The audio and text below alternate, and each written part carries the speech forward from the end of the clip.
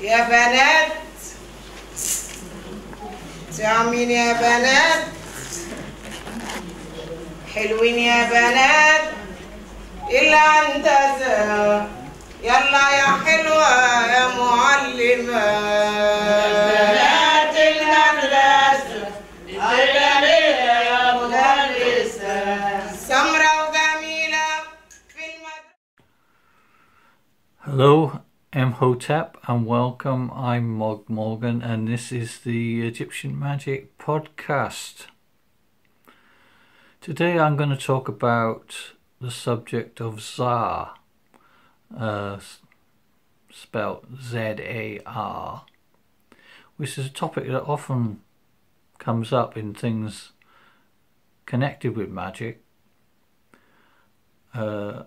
Some people know what that's about, and some people kind of give me blank stares and say, Zar, what's that? So I thought it was a good time to set out some of the research and things that I've discovered about Zar from various sources.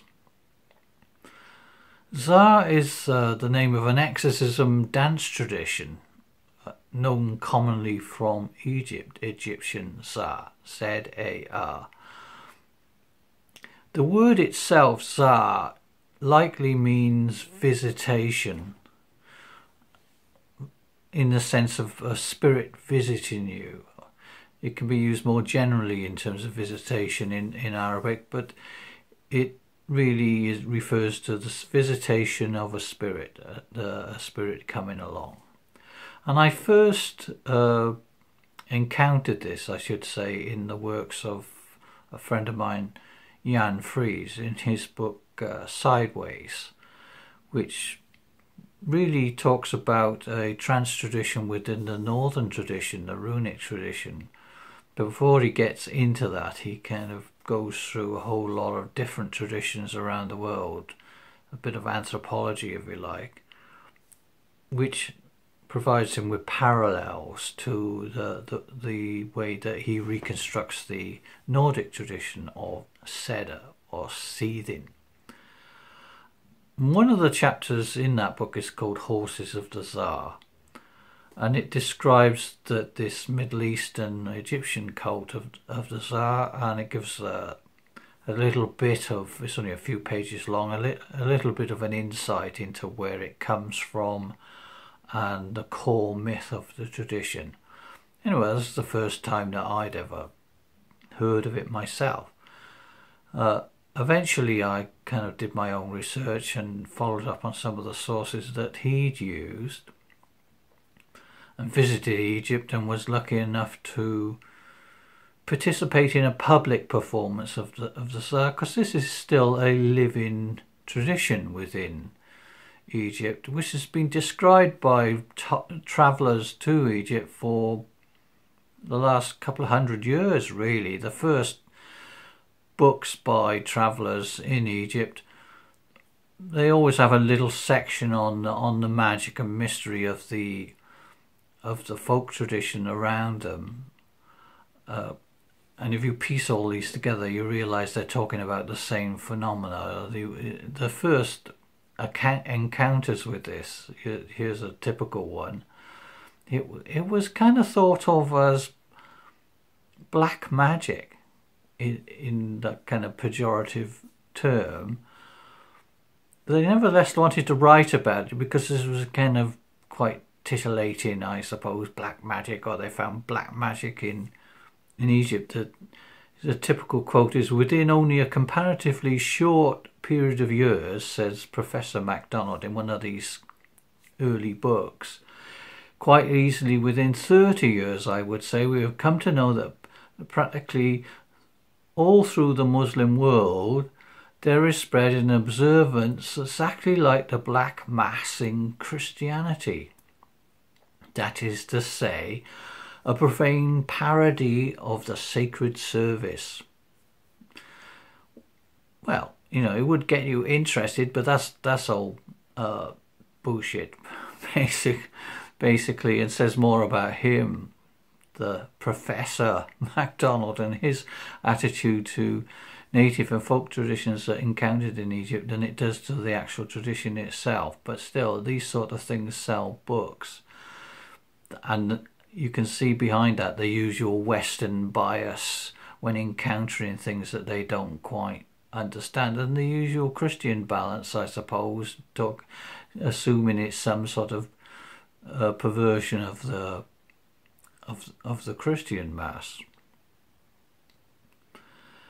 Anyway, essentially this is pagan material in Egypt. We're talking about the Tsar.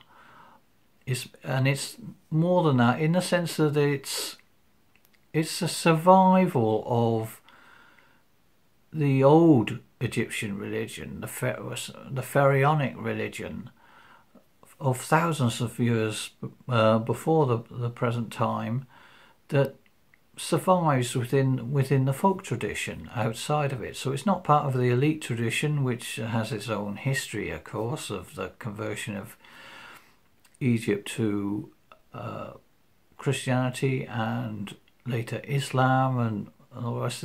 This is a tradition that carries on outside of it, and like with any folk tradition, it's very, very difficult to actually date it. It seems to be universal. It's almost like the people carry on doing the kind of same sort of things while the main religions of the elite and the people who run the country may come and go. These things continue. And although some of the practices may seem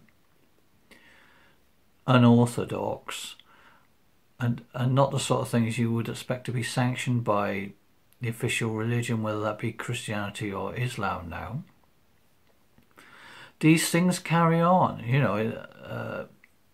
while other things have kind of died out. The Tsar is continuing. It's not, you couldn't say it was thriving. It may not last for very much longer.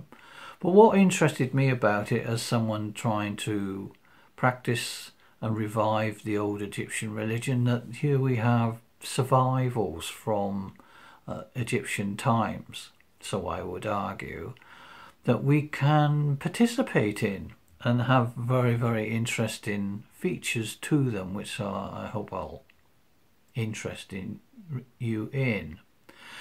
The heartland of Zar, the cult, is said to be modern Sudan, which in the ancient world was known as Nubia, which literally means the land of gold, which has its own very interesting resonance, this idea of the land of gold. It has various cultures there, and one thing about the Nubians even today, but certainly in antiquity, is that they were famous as practitioners of sorcery. Obviously, the Egyptians themselves were famous as magicians and practitioners of sorcery. But as with anything, they're slightly outside people. They're out on their borders. There's always a kind of, they practice sorcery, we practice kind of good magic, if you like. Or put it so, we practice white magic, they practice black magic. But at the same time, there's a certain fascination with what these people were doing, and there's a interchange of ideas between them. But it's often the way that people find a way in their language of practicing magic, usually themselves, but at the same time labelling anybody else's practice as somehow beyond the pale, as black magic, or maybe in the sense that we practice religion, they practice magic, is a common way of looking at it in later times. And I think you can't just say that the Christians do this or whatever. Everybody seems to do it. Originally, it was Roman pagans who said this about other types of religious practitioners. Hence, the term magic itself was coined as a kind of criticism of people who weren't practicing the good old Roman religion in the correct way. People have always done this, and some very interesting magical practitioners, which I've talked about before, such as Zosimus of Panopolis. He also had this kind of double standard, really, that what he did was correct and according to tradition and what other practitioners did nearby, even though it sounds very, very interesting to us as well. He'll say, oh, it's kind of evil, really, and it's evil, and also at the same time it doesn't work. It won't work as well as the stuff that I do. So I would say this is kind of human nature. So we're saying about between musical styles, this idea of fusion between folk styles, even now, some people find it kind of strange, that or objectionable in some sense that Westerners would be interested in Middle Eastern folk music, or they might even talk about people appropriating it. But for these things to survive, they probably do have to reach out. They already have this quite unusual history in terms of fusing with other traditions, and you see that in some of the songs that people play in folk music even today, and the instrumentation and all the rest. So it was put to me that if some of these folk traditions like the Tsar are going to survive, and they've survived a long time already, then they really do have to make connections with other people to fuse with other traditions so that they can gain new life and grow and continue. In Egypt, you can go to public performances of the Tsar, the kind of shop window of it in lots of ways, and there are even kind of more fusion elements. I mean, in terms of fusion with modern music, with rave music and with trance music and all the rest, and these are all ways in which the tradition, which ultimately does go back to pharaonic Egypt, because if you look at the sources, I mean, one thing I didn't go into in too much detail, but because it takes too long, in the late period in Egypt itself is a record called the Bentresh Stela. Now this is a stela, a kind of carving from the late period in Egypt that was found in the temple complex at Karnak. Not only at Karnak, it was found near the temple of Khonsu, which we'll come back to which is this immense ritual complex in Luxor, which has all sorts of sub-complexes within it, one of which is the temple of the god Khonsu.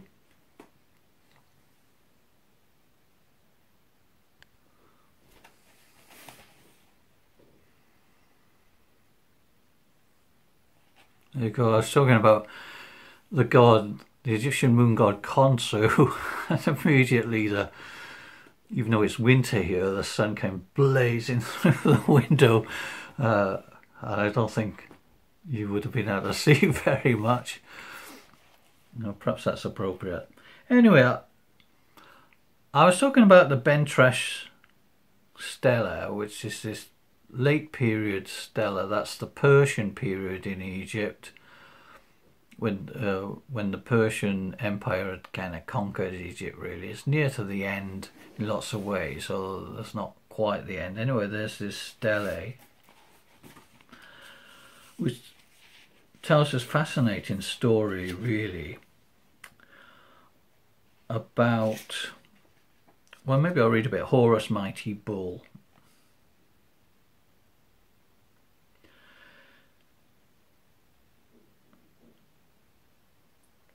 So the Bentresh Stele tells a very interesting story. I find this material fascinating, really, because the Bentresh Stele is, say, from the Persian period, when the Persians ruled in Egypt, and where a king is approached by a monarch from a neighbouring kingdom, and that neighbouring kingdom is called Bakhtan, which it must be Bactria, really. Nobody can say that 100% Bactria, which is essentially is from Afghanistan and northern India, which just goes to show how much trade there is and in ideas and between the two realms, which I'm coming to call East-West, really. Just call it East-West. We don't come from the West or the East.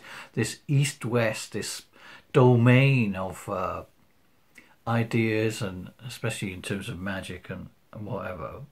So this neighbouring king swaps gifts and whatever, but basically he says that his daughter is possessed by a spirit that nobody can do anything about. The Egyptians being very famous for their magic, rather than the usual diplomatic gifts that are swapped between the two kingdoms, he asked them to send a magician to Bactria to deal with this possession. And essentially the way that he deals with it, they do send a magician and they send a special statue and all the rest, connected with the Temple of Khonsu. Khonsu has the remains of a very interesting mystery cult, so I always think it's amazing that they find this document in association with the Temple of Khonsu. So they send a special form of Khonsu to Bactria to help with this case of demonic. And it is basically the same. It's not about blasting things to pieces. It's about making some sort of connection with the spirits and finding out what they want and dealing with it, and they do that quite successfully. So as I say, the heart of the Tsar ritual itself is a kind of musical performance which is paid for probably by the person who's being treated. So a big party, lots of food, lots of specialist musicians, and there'll be a master of the Tsar who will know lots of the songs and will recognize his spirit. Once you have one spirit which brings you to the circle, that spirit will give you knowledge of other spirits which deal with other disease entities.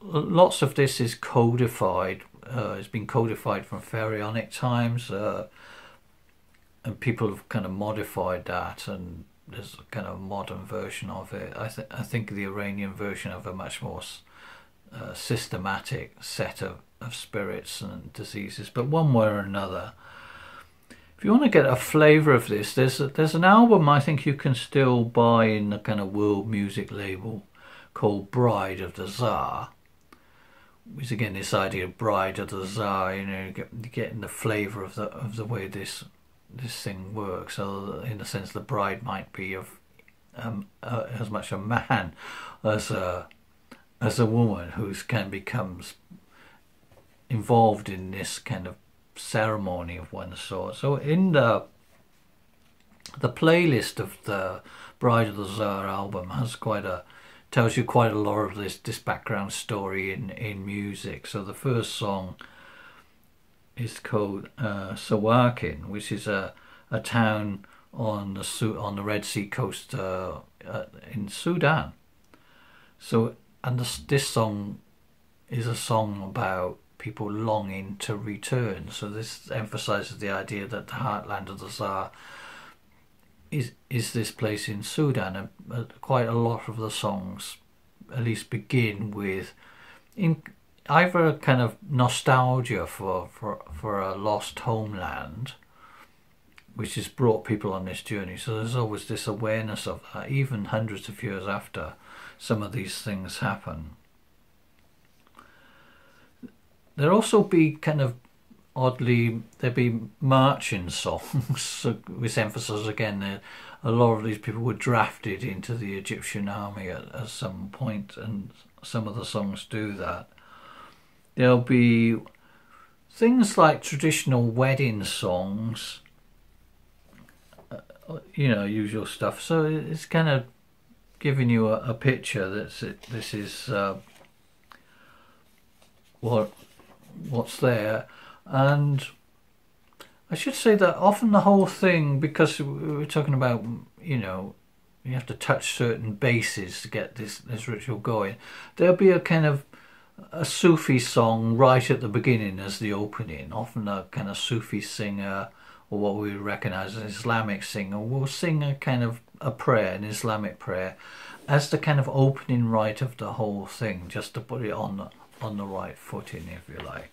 Okay, have I just come to one of the songs in particular that I've been looking at, and it's actually some of this song is given in Jan Fries's book Sideways, but only very, very small fragment of it, not enough to really get a grip up of what it was about.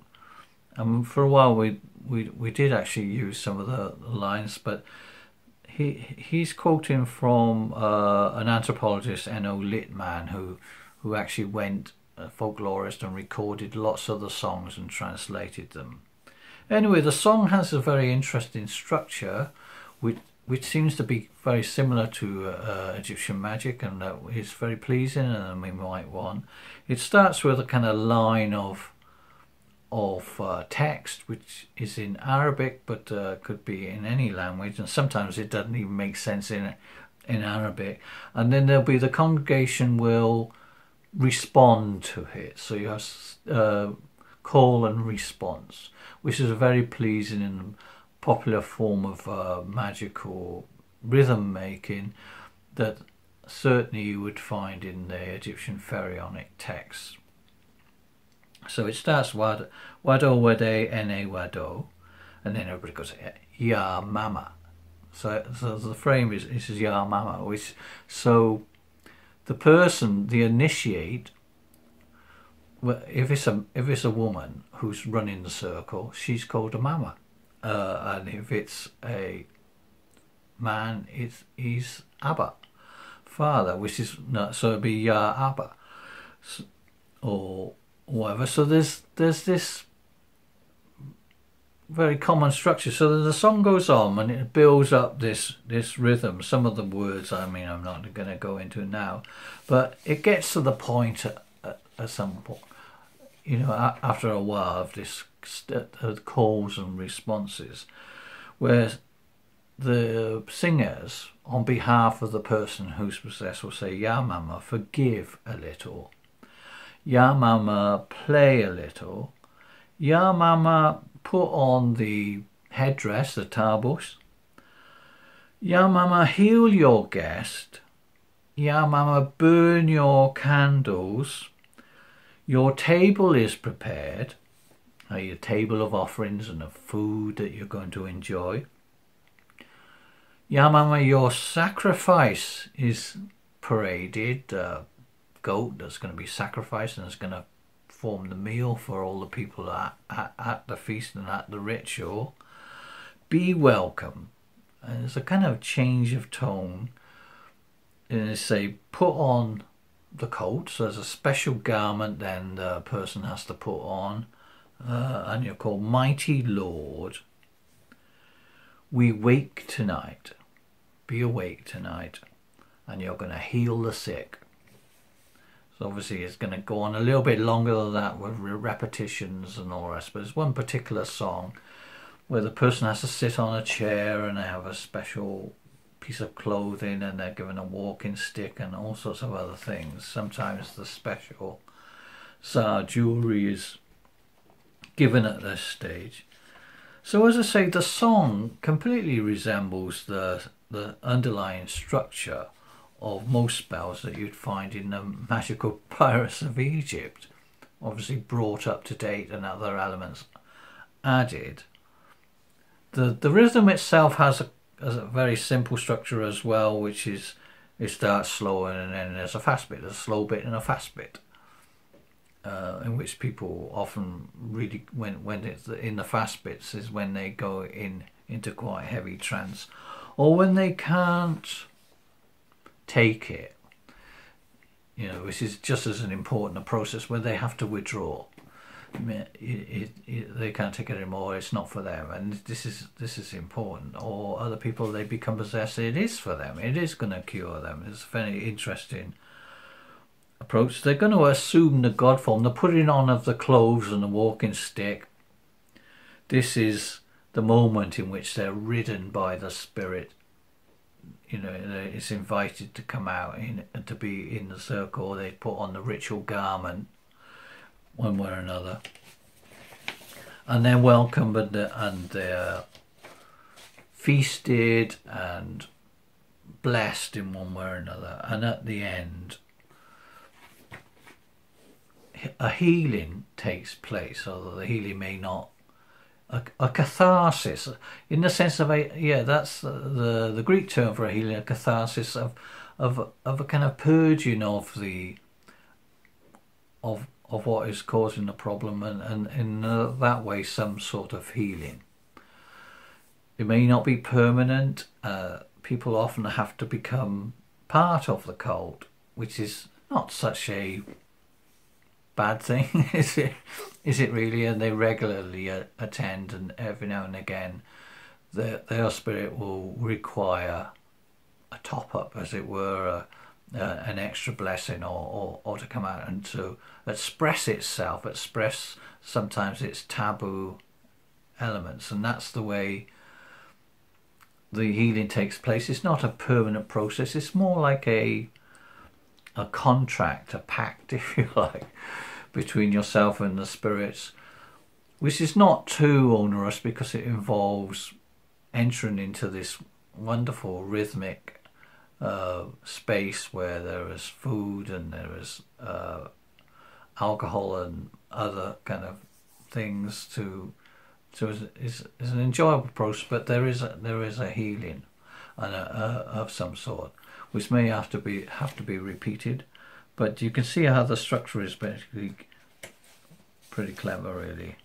To say, I have a lot of admiration for this system, which is amazing to find in Egypt. The survival of obviously we can't know exactly, right, because we can't see the rituals of the pharaonic times being enacted, but there are plenty of records in terms of inscriptions and pictures of people dancing and wearing strange, I suppose you'd say, shamanic clothing, or being bound, or things being put on them in some ways, for us to think that some of the same things that are happening in the Tsar were happening in the pharaonic times.